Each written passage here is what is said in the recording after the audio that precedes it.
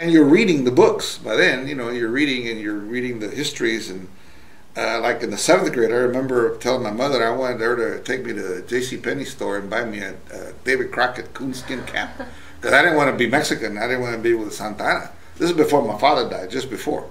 And he scolded the hell out of me. I made it a beating because he said, "You're a Mexican. You're proud of the Mexicans wanted the Alamo. Don't be ashamed."